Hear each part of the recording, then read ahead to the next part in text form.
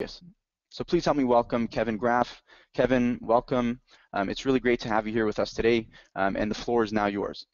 Thanks, Ali, and thanks everybody over at Vend. You guys have done a great job with this whole webinar series, marketing and getting this information out there. So thrilled to be a part of that. And to everybody that's on the line, thanks for taking the time out of what are no doubt busy days, because this is a worldwide event. I guess I have to say to some of you, good morning. You're just getting out of bed. Some of you, it's the middle of your workday.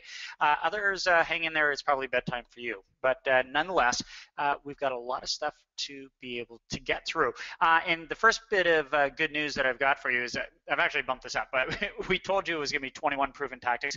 We've actually moved it up to 28. There's just so much stuff that we know you can put into place in your stores to be able to drive sales and profitability. You know, it's really that simple. And the ideas that I'm going to share with you today are really what I call, it's kind of like low-hanging fruit. They're easy, practical things that you can do in your stores to really see sort of an immediate difference. Now, some of them take a little bit longer to put into place, but by and large, these aren't going to require you to invest in a lot of different things. They're going to be just things that you could and you should be doing in your stores.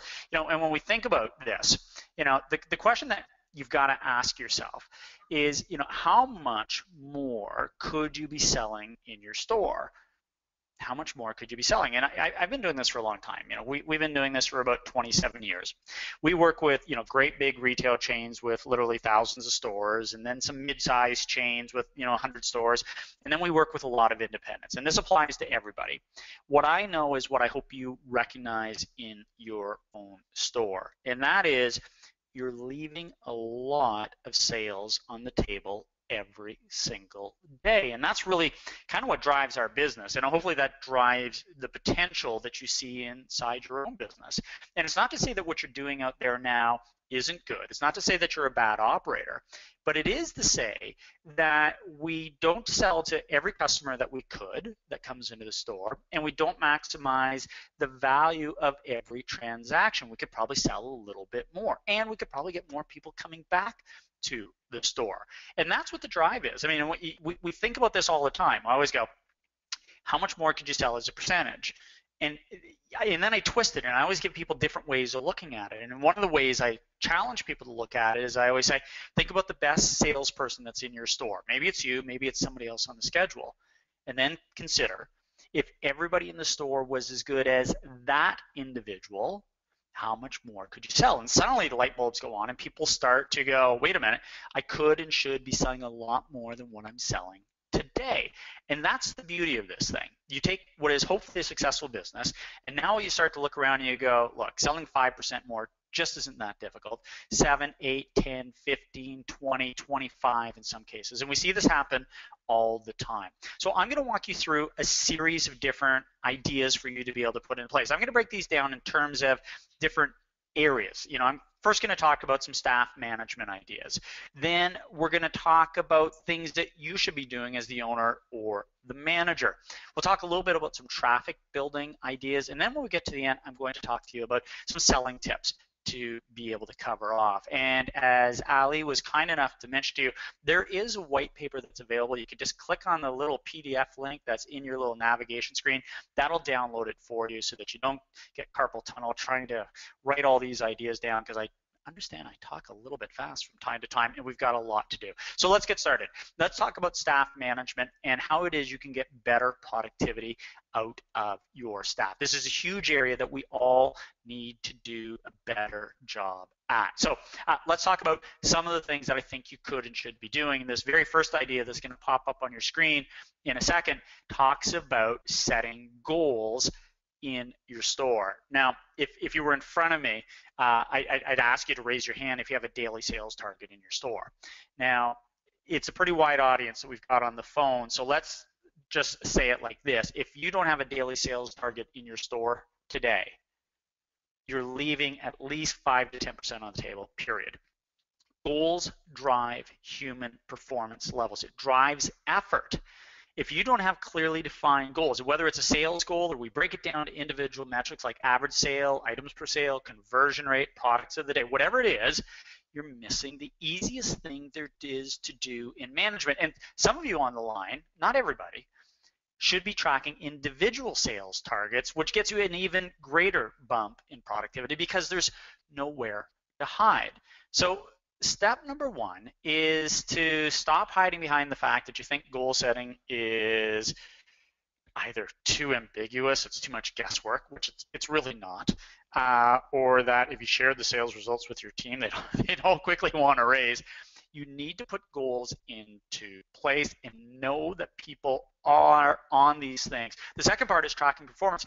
Talk about your goals at the beginning of the day and then track your performance over the course of the day. There's no sense putting a goal into place at the beginning of the day for your staff and then not talking about it until you get to the end of the day. You have to track it over the course of the day so staff know how they're doing. It's like putting a hand gently on their back and pushing them forward to sell more than they're selling right now. That's step number one. Now, we talked about setting goals. So now let's talk about tracking and coaching key metrics in your store. So most people are all over the sales number. Great. But what are the numbers in behind that we could and we should be tracking? There is this simple little retail equation that we talk about in stores all the time. It says traffic times your conversion rate percentage times the average per transaction, your average sale, that equals your sales. So traffic is the number of people that come into your store, whether they buy or not.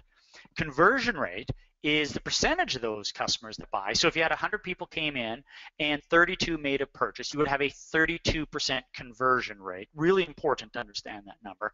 And then we multiply that by the average amount that each customer spends. Some spend $5, some spend $50.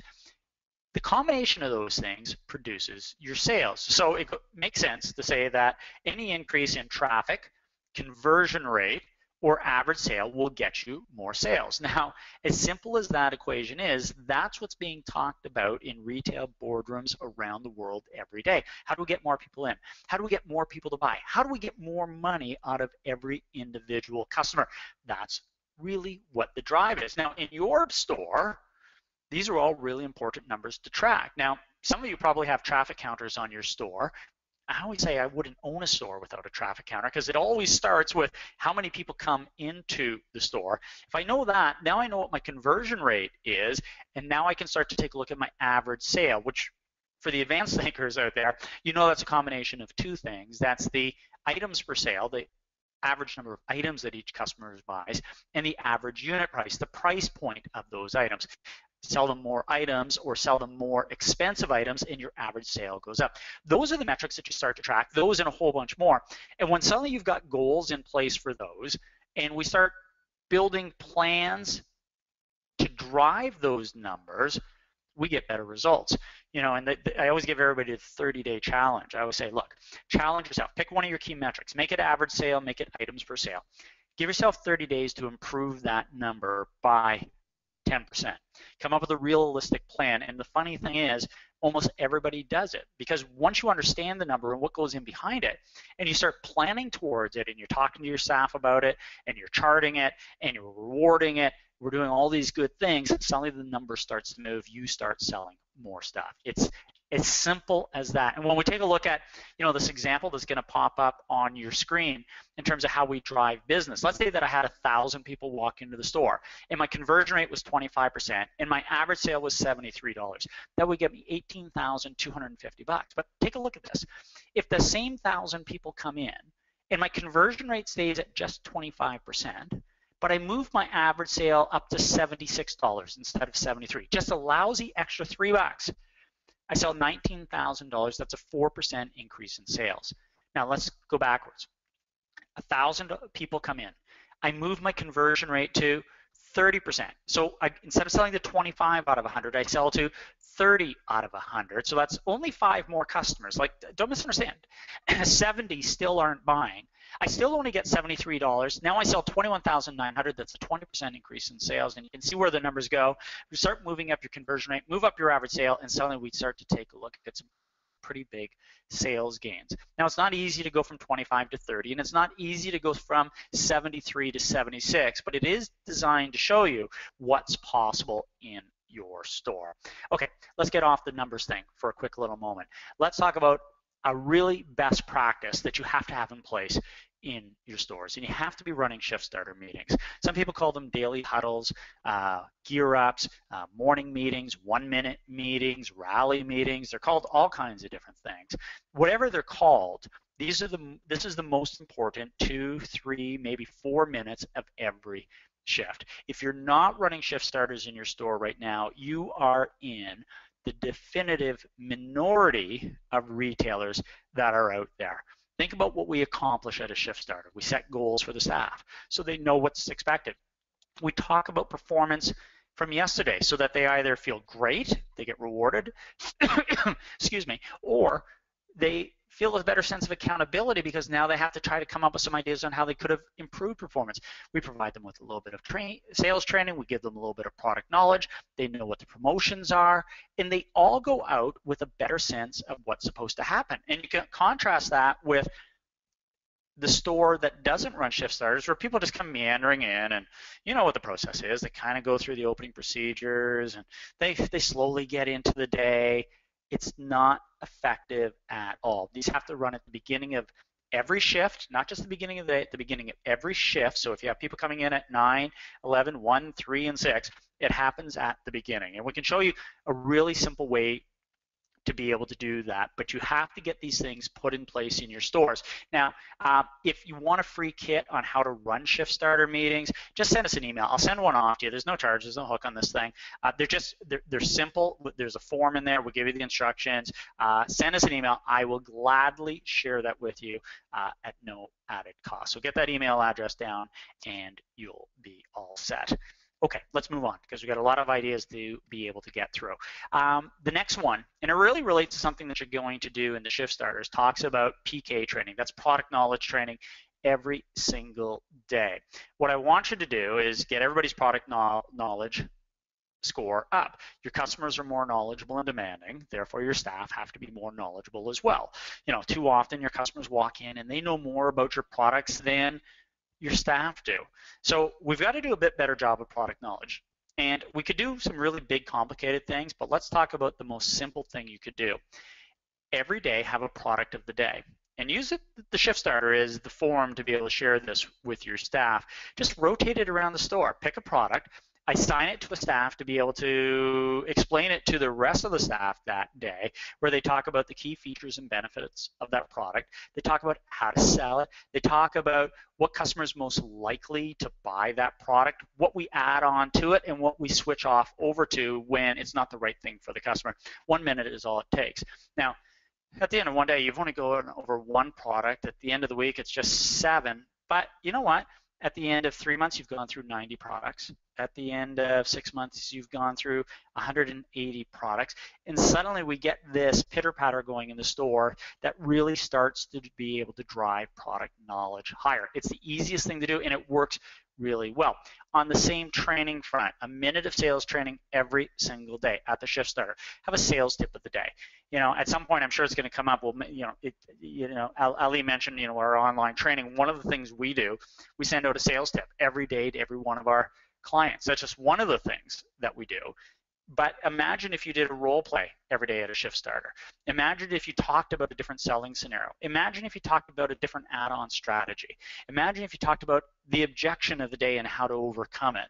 Imagine how suddenly your staff start to think more critically about how it is they're dealing with your customers. You start to create, it's not the only thing you can do, but you start to create this sales culture in your store. You start to create this ongoing dialogue, this ongoing conversation of how your staff are selling to your customers. And when we do that, that's when we win. When we get to the end of this webinar, I'm going to come back and I'll talk to you about a lot more sales ideas that you could be able to put into place in your store that will really make a difference. But you've got to know that you've got to be doing this sales training all the time.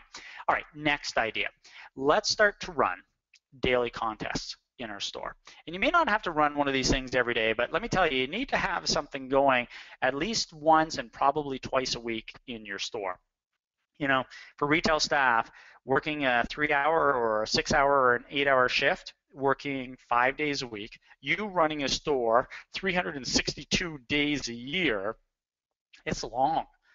give your staff a reason to get a little more excited, and at the same time, you can encourage them to apply the right sales behavior. So if I'm looking to drive up items for sale, my contests reward adding on behaviors. So it's, they earn points, or they earn, chits for every 3 or 5 item sale that they make. If I'm looking to drive up the sale of more expensive products, I can put a contest together on that, right? So the contest can dictate the behaviors that you're looking to be able to encourage in your staff. And it's not hard to come up with these contests. I tell people this all the time. Sit down with a piece of paper, come up with 12 or 24 different simple little contests. And keep in mind, the best contests in retail are one shift long. I always say everybody's got ADD in retail out there, but it's like one shift long where the payout's at the end of the day. Now, come up with 12 or 15 or 20 of these things, put them on a calendar, and start to roll them. And when you get to the end, you just recycle these things and put them through again. And next thing you know, you've got this well thought out approach to running contests in your store that costs you next to nothing, but suddenly make working in the store way more fun, way more rewarding. So don't forget to put your contests in place. All right, moving on. Next tip is to offer a product of the day. Easiest extra $2 or $5 you'll ever get from any customer is at the point of sale. Once the customer's already committed to buying something from you, and they're up at the register, and their credit card's out, their cash is out, and your cashiers are suddenly selling the way they are supposed to be selling, it's the easiest thing in the world.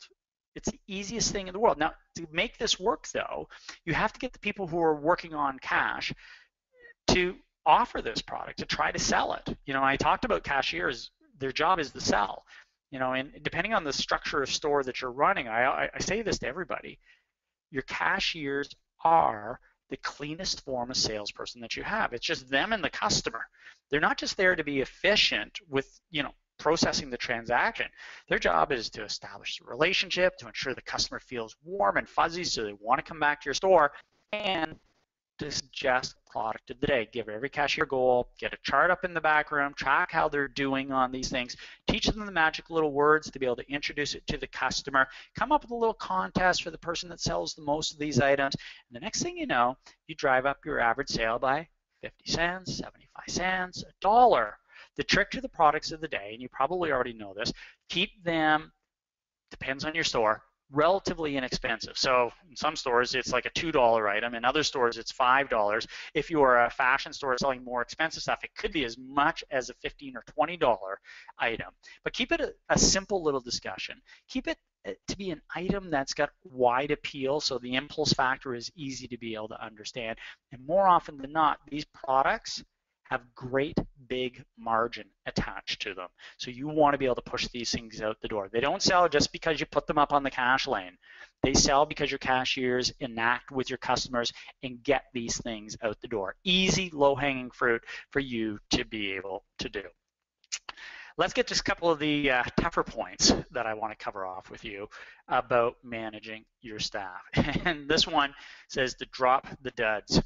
It's a jargon term, but I'm pretty sure everywhere you are in the world, you know what I mean when I say duds. I'm talking about those staff members that are happily taking your money in salary and or wages, but are not giving you an equal return for that money.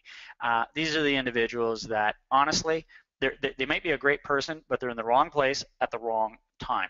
So I tell people, give yourself an incredibly short window to fix or improve this person or get them off the schedule. Make a commitment to doing everything you can to fix this person, because I'd rather you fix them than get rid of them. It's way less expensive to fix them than it is to get rid of them and then hire somebody else. But give yourself a window of no more than 6 to 7 weeks to get working on this person. Do everything that you can do. Might not be everything that a great big retailer could do with huge resources behind them, but do everything that you can legitimately do to make this person successful. But at the end of the day, if they've made the decision not to be successful in your store, get them off the schedule. because you are driving down the performance of not just that person, but everybody else around them. You're driving down the performance of the store. You're subjecting some poor, unsuspecting customer to this dud out there. You're subjecting all your other staff to having to work with this person who's a terrible teammate. Get them off your schedule as fast as you can and replace them with somebody that's going to do the job they're supposed to. And the bigger the store that you are, you can extend that time a little bit. The smaller the store you are and you're working with on average 4, 6, or 8 people, you can't afford to have anybody in your store that is not pulling their weight. Get serious about performance out there. And the next point that's going to come up on your screen goes along that exact same line. Demand compliance on your standards. Look, there is only one way to run your store, and that's the right way. Your standards, those are those list of minimum non-negotiable behaviors that you have for your store. They're minimums. They're not great big high level things. They're minimum things, but they are non-negotiable things. And I talk to retailers all the time, and I could talk about this point for 3 hours with you to talk to you about what this really means and how you go about solving this. But look, if you thought about all your standards, your housekeeping standards, your merchandising standards, your service standards, your selling standards, loss prevention standards, dress code standards, administrative standards, and you thought about all those things and you put them all in a hat and you stirred it around and you had to give yourself a score on compliance on a scale of 1 to 10. 10 means we're perfect, we don't suffer from any non-compliance, and you work your way down. If you're like everybody else on the line, you're probably thinking you're anywhere between a 5 and a 7. Some of you might be an 8. But make no mistake about it, the only acceptable score on compliance on standards is a 10 out of 10. Think about it. Minimum non-negotiable expectations. Minimum. So these aren't high things, and they are non-negotiable. So what are you saying when you say that you're at a 5, 6, or 7? It's that you can't even achieve the minimum in your store. And I'm not looking to dump on you, but this is kind of that little kick in the butt that says, wait a minute, you got the right to run your store the right way. You do. And you're not being a big bad bully, and you're not being a nasty boss. You're simply saying, guys, look, we're going to operate this store with a higher degree of pride. We're going to run this thing the way it's supposed to be run. Nobody's going to argue with you about that. Like, getting your staff to say, okay, I'm going to show up on time. Well, there's a biggie. Wear my uniform the way it's supposed to be worn. Okay, well, that's not hard. If I walk by a customer, I'm going to look up, smile, and say hi. Like, none of these things are particularly challenging. And think about what would happen to your stress level as the manager, as the owner, as the operator, if all of a sudden you were at a 10 out of 10. You could get on with growing the business. Now, it occurs to me that one of the biggest problems is that most people don't have their standards written down. Like, I ask people to say, could you come up with your top 10 standards? And I give them a piece of paper and they start working on it. It's like the first time they're doing it, and it's really challenging. And then I always go, stop. If you don't know what the top 10 are, how will your staff know what the top 10 are? And I tell everybody all the time, just take the time, jot down a list of standards so that you can talk about them. And that little snapshot, that's just something I saw in somebody's back room. It's one of our clients here over in Canada. And these don't have to be your store standards, but you look at this stuff. Number one, we'll greet every customer who walks through the door. Well, that's not earth-shattering. We'll take customers to the products they're looking for and not just point them in the direction. We're going to keep our store clean, including the floors are swept, wash and clean. And you go down this stuff and you kind of go, okay, well, there's no rocket science here. There's nothing controversial on here. But now if you have this written down, you and your staff can work towards that. You can have a standard of the day where you say, guys, okay, today we're working on, point number 2. That's the thing we want to talk about to make sure we're getting good at it. And the next day you're working on point number 9, right? Nobody's going to eat or drink on the service floor, keeping snacks and drinks behind the counter and out of the customer site. Like, really? But if that's one of our standards, and then you go down this list or your list and you get those 10 things right, you go, oh my God, we're running a better store. And if you can get those 10 things right, then add 3 more. And when you get those 3 right, add 3 more. And the next thing you know, your store just gets better all the time. Run your store the right way. All right, let's move to some like cheerier topics because those ones are always like a little cranky to be able to talk to you about. Encourage gift card purchases. I always say, gift cards are, God's gift to retail, for any number of reasons. You think about it, we know that not every dollar gets redeemed on gift cards. We know that if you give somebody a $25 gift card, odds are they're going to probably come in and spend the $25 plus a little bit more. And on top of that, they give you the money and they don't take any product from your store. So it's kind of giving you a cash advance that you get to now play with. And then later on, who knows, maybe a week, 3 weeks, 3 months later, they come in and redeem it for the product that they're entitled to.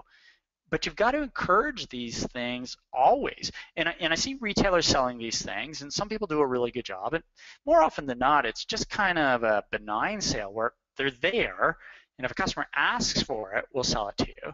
But it should be part of your add-on strategy, right? It should be part of that last little bit that you do with a customer is to suggest a gift card so that they've got a gift available in case somebody gives them one. It's a nice little added thing to be able to sell to them. It's a great thing to be able to sell to a customer that's been in the store that hasn't made a purchase and it's on their way out the store. Maybe that's the thing that you do, but do a better job of being proactive with your gift cards. And next thing you know, you're going to discover you're going to get a bump in the number of gift cards that you're selling, and that all translates into more dollars for your store. The next point is one that, for obvious reasons, I'm fairly passionate about. It's more training and coaching for everyone. And this point's going to come up sort of repeatedly in here. You think about what's gone on, and this has gone on around the world. This isn't unique to North America. This happens everywhere. Because of the web, because of online shopping, because of the increased amount of competition that we have, your customers expect more. They're more knowledgeable. When they walk into your store, they're more demanding. They've done all their research online. They know what's going on in the marketplace. The staff bear the burden of that increased expectation. And I go to conferences all the time. I speak at these things, and the theme comes up repeatedly. Brick and mortar retail is going to be just fine. It's here to stay. Don't worry. However, to survive as brick and mortar, you have to perform at a higher level. As it relates to the point that I'm talking about now, it means that everybody that's going to be in that store has to operate significantly higher than they're performing right now. Store managers have to be way smarter, way more productive, way more efficient, way more systematic, provide a better work experience for the employees, and the staff have to be so amazing with their service, their sales skills, and their product knowledge. So that when now all of a sudden that customer comes in, yes, the merchandising has to be great. Yes, the music has to be great. Yes, the store design has to be awesome. But the staff have to match that. They can't just clerk the sale. They can't just be an afterthought out there anymore. Take a look at what you've got in the cupboards for training and coaching right now. And if you're not proud of what you see in there, get out there and find things to put in the cupboards and execute that stuff at a really high level. It will come back to you over and over and over again. Drive this thing to a much higher level. Next point's a nice easy one for you to be able to wrap your heads around on here. If you were a client of mine, you'd have a great big sales board in the back of your store. We would find the biggest piece of real estate that's available on a wall in the back, and we would make it all about sales. There would be a big sales chart in the middle, 1 to 31, the whole month. I'd have last year's sales, what the target was, what we actually did, key metrics on there would all be colored up, highlighted up, starred up. I'd have all my sales tips around the outside, some product knowledge, anything to do with sales would be on that board. I don't want staff to miss it. I always say to my clients, if I go in the back room and it's all about, health and safety, but there's nothing up there about sales, I go, well, that's great. Nobody's going to run with scissors, but nobody's going to sell anything either. We're in the business of selling some stuff, so let's talk about sales. So challenge yourself. What's up on the back wall? Because whatever's back there is probably what your staff are going to recognize as being near and dear to you. And look, if you're going to put it up on the back wall, make sure you keep it up to date. Because if you got this thing up there and you've got a sales chart up there and you go 4 days or you go a week and you don't update it, your staff see that you're just taking a shortcut and you're not that committed to it. You know, one of the little tricks to keeping those sales boards up to date is get your staff to update it. Give somebody that job every week and rotate it around, and now they've got to confront what the reality is of the business, and it also gets done. As a manager, as an owner, I know you get busy, so you can get them more involved with that. All right, let me give you a few management ideas. Let's move off all the staff stuff and let's talk about some things. These are really designed for the owners that we've got on the line today, because a couple of these ideas you may not be able to enact if you're a store manager that's on the line. You kind of need management control, not for all of them, but for some of them. You know, the first idea that's going to come up here really speaks to anybody, you know, owners, managers. It says, you know, get out on the sales floor every day. You know, one of the traps I see happening all the time is, you know, we make you a manager or we make you an owner, we give you a nice little office in the back, and you hang out back there. And you're doing really important stuff, I know, like paperwork. But look, make no mistake about it. Your customers, your staff, and the product are out on the sales floor. We make money out on the sales floor. We typically spend it in the back room. Get out on the sales floor. You know, the hardest skill to find, to nurture in a retail store is being a good merchant, somebody that really knows how to drive the sales floor. The paperwork stuff, the old A plus B plus C equals D stuff, I mean, it's a lot easier for me to train somebody how to do that stuff. That's kind of like fill in the blank stuff. But watching staff, coaching staff, leading staff, mentoring staff, watching traffic flow, modeling for your staff how you're supposed to be selling to customers out there, understanding what's really going on with the product, listening to feedback about it, that's the stuff that drives the business. We can't do that from the back room. So I just tell everybody, look, whatever time you're spending in the back room, cut it in half, figure out some way of delegating some of that stuff, take it home with you. That's a great idea. But get out on the sales floor. That's where the action is, and that's always how we're going to drive the business to a higher level. And to that same degree of getting out on the sales floor, you need to go out and shop the competition. You can't sit back in your store and operate in a vacuum. The level of competition out there is crazy. One of the great things about the internet is you can normally just log on to your competition site and see what they're at least talking to their customers about. That's great, but it's no substitute for actually walking down the hallway, driving down the block, and going and taking a look at the outside of their store. Don't be hesitant. Walk into the store, see what's going on. Excuse me, because you know that's exactly what your customers are doing. So you've got to level the playing field. If your customers are doing it, you need to be on top of it as well. So take the point of being able to do that. Okay, the next point. It's one of my favorite points for independent retailers. For all the chain retailers that are on the line, if you're a store manager or a district manager, this one's not for you because this probably falls outside your scope, so don't be racing back and saying, hey, Graff said to round up all our prices. They've got that. But for all the independents that are on the line, I see some goofy prices, excuse me, on a lot of products that are out there where we're just giving away stuff. Now, I know you can't raise the prices on some products because you'll tell me that they're price sensitive, and customers know it. Great, terrific. If it's price sensitive and moving it up 50 cents would mean you're not going to sell as much, then don't do it. But that doesn't apply to the vast majority of products that are in your store. So take a look at the chart that's there. You say, okay, if I assumed my original gross margin was 40%, if my initial price was $52.99 and I rounded it up to $54.99, if that's not a price sensitive item, I'm not going to sell any less at $54.99. I'm going to make an extra $2, and instead of a 40% margin, I'm now at 42.2. $9.69, absolutely ridiculous price tag, right? Unless it's price sensitive. I'm not going to sell any less at $9.99. It's 30 cents more. My margin is now 41.8, not 40. You know, $11.69, $11.99. Not going to sell any less. Extra $30, 41.5. Go around your store and take a look at it and just challenge yourself. What are those goofy prices that you have where you can just round it up and you'd probably make an extra point or two? And in the battle of trying to drive margin, getting an extra point, point and a half, 2 points, that's huge. You know, everybody talks about Walmart. Walmart is the master of variable pricing. everybody says, well, they're so tough on pricing. Yeah, they're very tough on pricing on price-sensitive items. So the stuff that's up and down the aisles, that's on the end caps, incredibly well priced.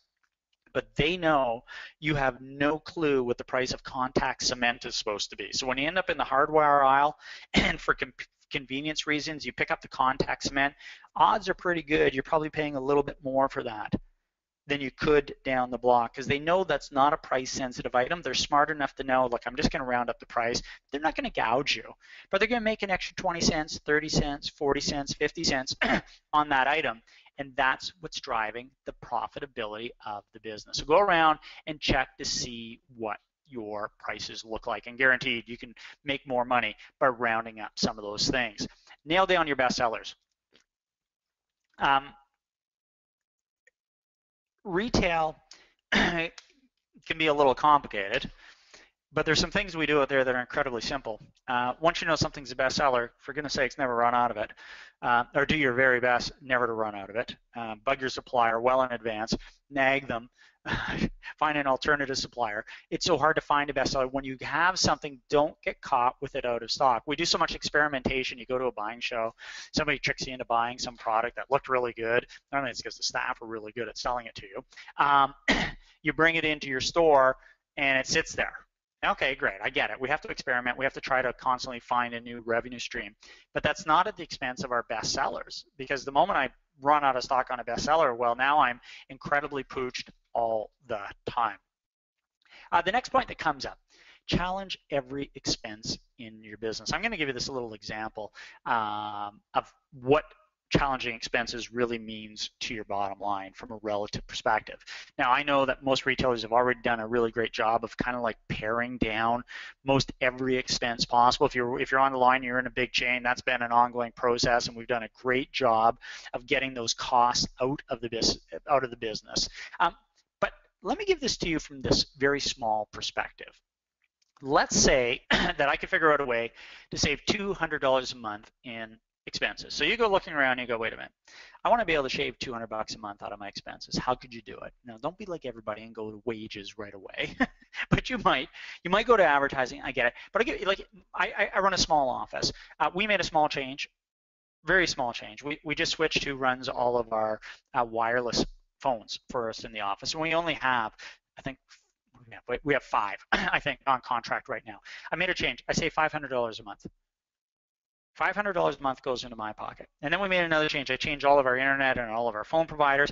I saved another $150 a month. The point that I'm making is you can look around, you can find these expense savings periodically in your business. But what does that really mean? Well, if I save $2,400 a month, or $200 a month, that's the same as $2,400 a year. That's the same as having to sell $48,000 in sales based on a bottom line of 5% of sales. And most of you on the line are running on a bottom line of 3 to 5 to 8, maybe 10% on the bottom line. 5% of 48,000 is $2,400. So you tell me, is it easier to save $2,400 or to sell $48,000 in products? And the answer, of course, normally is to get after it and start to save the money where you can save the money. It's just a constant reminder of how money flows to the bottom line. So really get out there and take a look at those expenses. The next point's an incredibly depressing one, but it's a really important one. We've got to be able to clamp down on shrinkage. And I saw that sign that's there, you get a free ride in a police card if you shoplift from this store, compliments of the police department. Shrinkage it's a nasty bit of business, to say the least. We've done a great job in retail, in all honesty. Since I got in this business 27 years ago, shrink rates have come down for the most part every year, where we're now typically running a little less than 1% out there. But if in case you don't know what shrink is, your book, on the books, it tells you how much inventory you're supposed to have. You count it, and there's less than that. That's your shrink. So the question is, where is it going? And this, some people don't want to believe this. They throw up their hands and say that can't possibly be true. Your employees are stealing the vast majority of it. Most people think, oh, that couldn't possibly be true. True in almost every store. The employees outsteal everybody else. Customers are stealing some. There's a lot of paperwork errors out there, and then there's a few other things like damages and unnecessary illegal markdowns, those type of things. So you've got to be able to, stamp this stuff out. And this isn't a loss prevention webinar. There's people out there that do it. We used to do this when we started our company a long time ago, and then we stopped doing it because it's just too depressing. Because I'm looking at staff and I'm thinking, well, you're stealing, and well, you might be stealing, and you might be stealing, and you start to look at it. But you can clamp these things down. There's some simple things that you can do to reduce employee theft. Clear garbage bags. No boxes go out unless they're completely broken down. Two people have to throw out the garbage at the same time. Track voids and no sales by employee, because suddenly you discover that Susie's doing way more no sales than everybody else. Doesn't mean she's stealing, but it means she's opening that registered drawer for some reason that nobody else has to. So I want to know about those things. Track refunds by employee. Call back customers periodically about refunds. See if it was really a refund, because people like palm receipts all the time in stores. There's hundreds of ideas of things that you can do to drive this down, but you have to be able to get it down. The math on this stuff is really, really, really scary. If I gave you some assumptions to be able to work with as I go through this example, let's assume that we were running a $2 million store. So if I have a 1% shrinkage rate, that's $20,000 in losses. And let's assume that I have a 5% bottom line. Here's what the reality is. I need to generate $400,000 in added sales to cover that loss. If I'm losing $20,000, I have to generate $400,000 in sales to cover that loss. 5% of $400,000 is $20,000. And if that number doesn't move you to get serious about loss prevention and stamping this thing out, I don't know what will. All right, I gotta get moving because we still got lots of ideas to be able to get through, and I've got about a little less than 15 minutes to do it. So some of these are gonna go really, really fast. Traffic building ideas. The very first slide, I've actually jammed 5 points on this one slide, just because I think we could get through this a little bit quicker. If we want more traffic coming into our store, provide better service. That's obvious. You know what? Give me a good reason to come back to the store, because I really like you guys in the store. If you give me a mundane shopping experience, why would I want to come back? Great windows, right? People are walking by, they're driving by. Your windows have to be amazing. Go and take a look at the leading retailers. Take a look at how great their windows. Take a look at how exciting their entire storefronts are. They're fresh, they're exciting all the time. Look busy in your store. You notice that when you're busy, you get busy. When nobody's in the store, nobody wants to come in the store. Stop hanging around the cash desk. Stop hanging out at the back of the store. Go up to the front of the store, put some product in the box, start taking it out of the box, look busy. Get on the phone, call your best customers. If they're your best customers, give them a good reason to, come back to the store. You know what they like. It's in the store. They're a sale customer. You've got stuff that's on sale. Pick up the phone and call these individuals. It's a bit of a lost art. It's not an intrusion if you've got rapport with your customer all the time. The next point that's going to come out, this is a scary one because it's where retail is going. Every store almost looks like a flagship store that's out there. You got to make your store look like it's worth coming into. I challenge people all the time, go stand outside your store and take a look at it and just ask yourself the question, would you shop here? Would you walk into the store? Now, you probably can't, invest $600,000 in renovating your storefront like some people can. However, you can clean it up, and you can fix your windows, and you can do better displays, and you can do something that's a little more interactive to give your customers a reason to come in. The next point, community-based marketing. One of the things I'm incredibly proud of is how involved with communities a lot of retailers are. I don't think a lot of retailers do a great job of marketing out all their good deeds, which is a missed opportunity. But there's so much good that you can do in your community that comes back to you. And this really applies to the independents that are on the line. Get involved with the community. I know a retailer in the one town over from here drives her entire business, I swear, off of community-based marketing events. Everybody in the community loves the store. Why? It's not because of the products, and it's not because of the prices. She's got a nice little product selection. She's got decent prices. Excuse me. But it's sticky. Everybody feels a commitment to going into that store. So look for ways that you can get involved in the community. And now we get to our last points on here. It's a good thing because I think my voice is going to give out in the next little while. Selling tips. We do a lot of sales training. We started the company back in '88 just teaching people how to sell. So we've got a little bit of information and a whole lot of insight into how to sell more. What I know is that selling is not something that anybody is really born into. It's a definitive science in terms of how we go about establishing rapport with the customer, how we develop likability, how it is we can do a better job of driving the business. So let's get started. First and foremost, and this is the thing that shocks me the most with retailers, is that you have to actually learn how to sell. And it's that big duh moment for a lot of people where, you're running a business that survives based on your ability to put sales in the register. Yet the majority of retailers that I deal with haven't actually trained themselves or their staff how to sell. And it's this ridiculous gap. It's like going to somebody that's going to cut your hair, but they've never actually learned how to cut hair. It's like getting somebody to fix the brakes on your car, but they've never really learned how to repair brakes on a car. So now all of a sudden we look at it and we kind of go, wait a minute, have you learned how to sell? And if you haven't actually put into place a sales training program, to stop what you're doing, go out and find one, research one, read about one, do something to actually teach your staff how to sell. It comes back to you in spades, like in spades and spades and spades. Learn how to sell. Now, some of the things that I can share with you to help you sell a lot more right away. Simple little selling tips. Number one, rapport is everything in the world of selling. The 70% reason that you will or won't make a sale to a customer normally is tied to your rapport with the customer. You see, customers buy from people that they trust, and they trust people that they like. It's as simple as that. Like leads to trust, leads to buy. So the question is, how likable are you and your staff? And there are so many things that you can do to be way more likable to your customers. You just need to work on it. And I tell you, slow down. Be a real person when you go wait on the customer. No more can I help you.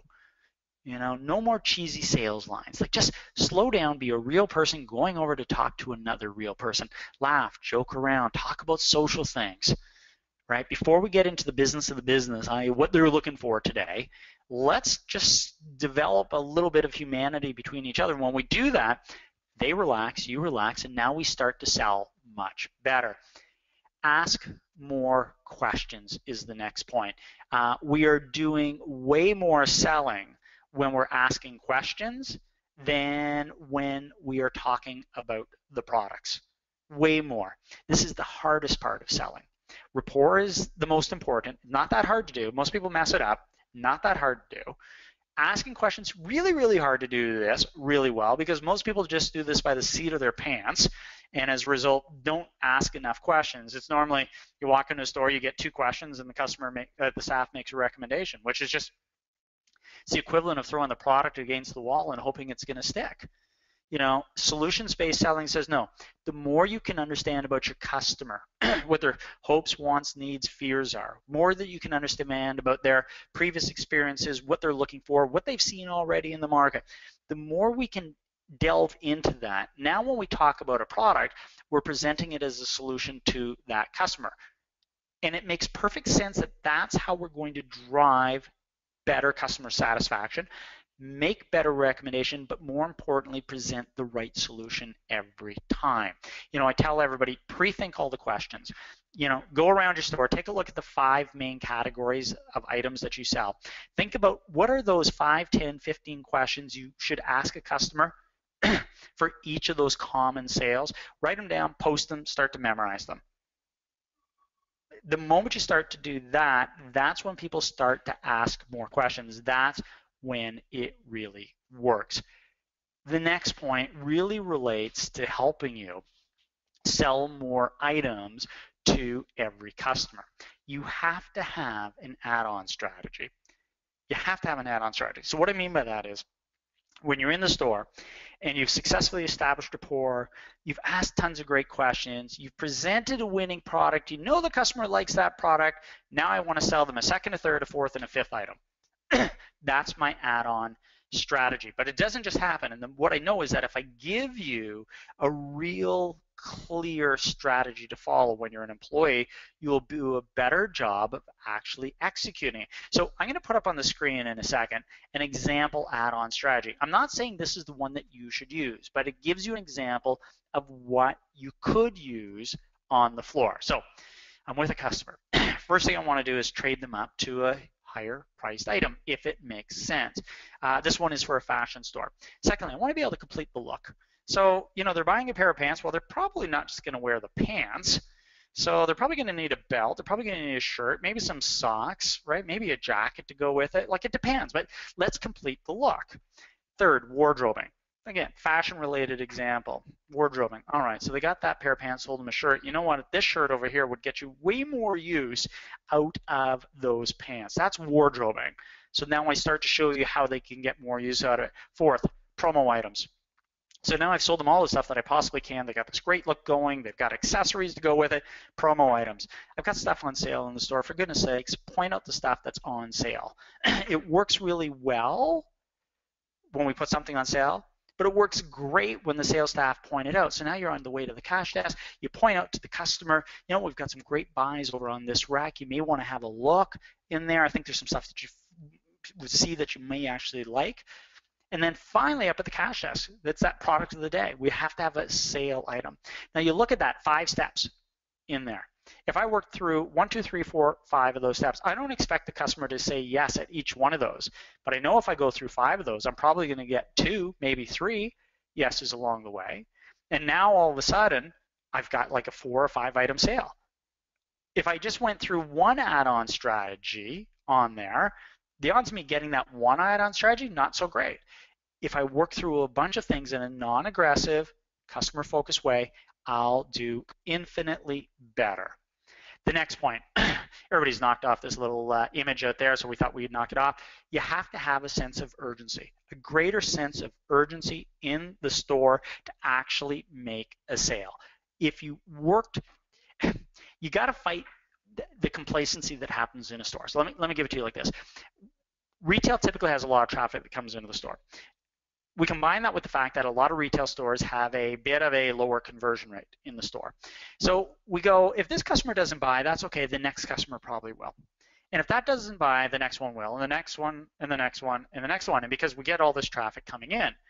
And what we go is, we say, no, we have to try a little bit harder, not aggressively, with every single customer in the store. We have to push it harder. We have to drive it a little harder. And we create that sense of urgency in the store when we put goals into place. We start to track and share results. We boost accountability levels. We put some contests into place. People get a little more excited about getting to a customer number one and actually trying a little bit harder to satisfy those customers' needs.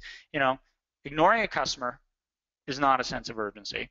Going over to a customer and going, if you need any help, I'll be right over here, is not a sense of urgency.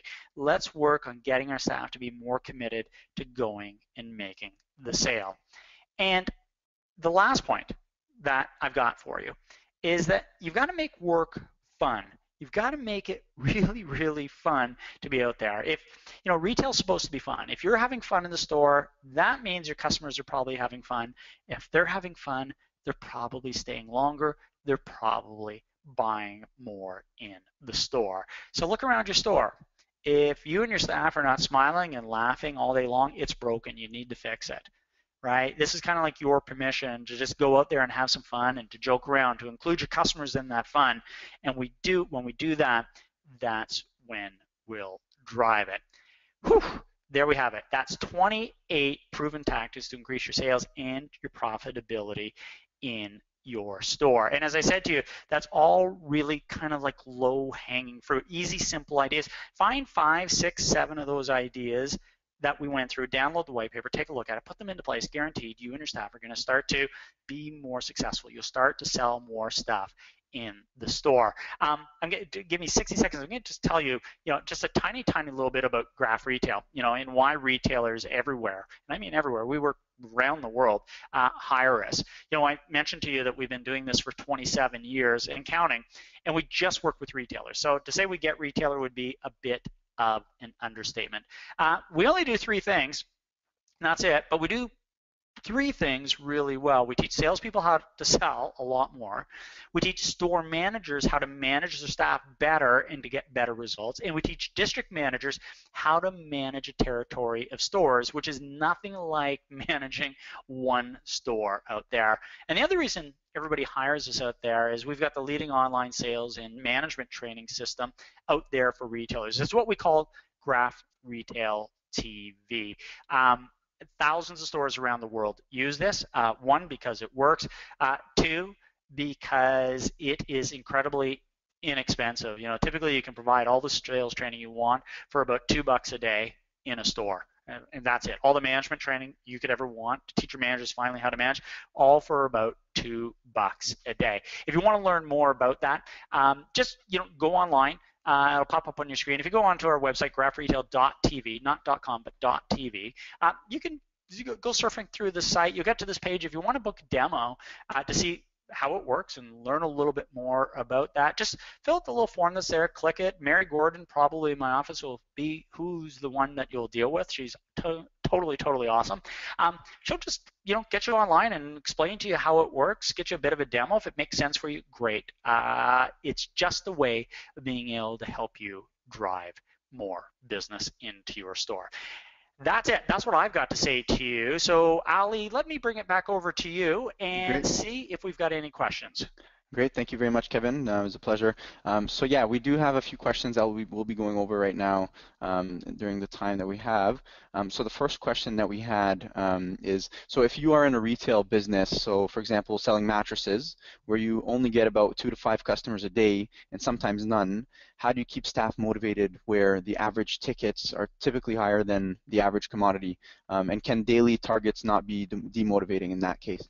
Yeah, it's a great question. We run into that a lot because we do work in that category. Low traffic environments, a little bit lower conversion rates. How do you keep the staff motivated? Let me answer first. Daily sales targets. No, they can't. I mean, can they be demotivating? I suppose if you're not setting them right, if you set them too high. Here's what we know. Weekly targets are more important than the day, and monthly targets are more important than the week. Doesn't mean we don't set daily targets, but it's just this process of, doing proper management when you put it into place, showing staff, here's what we need to do for the month. So to do that, this is probably what we need to do for the week. So let's just keep track of it as we go through the day. The process of keeping staff up there, it relates to that point of urgency. And that's that thing where if you're incredibly goal driven and you're tracking performance and staff know they have to hit their sales targets, man, I'll tell you, when those 2 or 3 customers get in the store, the staff tend to hustle a little bit more to get to them and try a little bit harder because they know there's going to be a long lull before they see more customers coming into the store. We need to work with higher conversion rates. Therefore, and I say this all the time, staff in those environments need to be awesome at selling, right? Like there's a retailer here in Canada, Sleep Country, their staff are typically terrific that when you walk in the store, all kinds of training, all kinds of orientation, all kinds of sales management process into place. When you walk in the store, I'm telling you, you typically get outstanding service and salesmanship. Great, awesome. Yeah, I definitely agree with that, and we have a few more questions for the time that we have here. So the second question is, so we are in a business where we get a lot of returns and exchanges. So how do we cut down on this? And is it a good idea to mention the return policy during a sale? Okay, returns and exchanges. Okay, so first and foremost, everybody on the line should have at this stage of the game a very liberal, very open-ended return policy.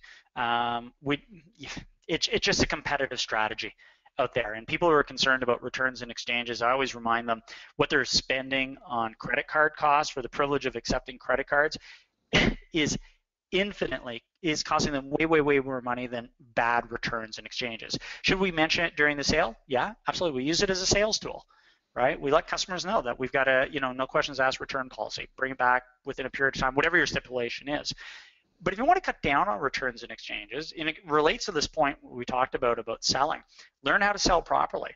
We don't push product out the door that we're not sure if the customer is going to like or want. If we do a better job of asking more questions, we're more certain that we're making the right recommendations to their customers so that when they get it home, it's the right thing. If we're just pushing products instead of solutions, that's when returns and exchanges tend to go up. But the other side of the strategy, there's a metric that you should track in your stores, especially in stores where you're getting a lot of returns and exchanges. What percentage of those returns and exchanges converted into a new sale? So that when a customer's coming back and returning, exchanging something, our job is to try to get them to buy something else. Keep in mind, you now know they have money, so that obstacle's out of the way because you just gave them money back. Try to convert those customers to buying something else in your store. Awesome, great. And another question, what sales numbers should or should not be shared with employees?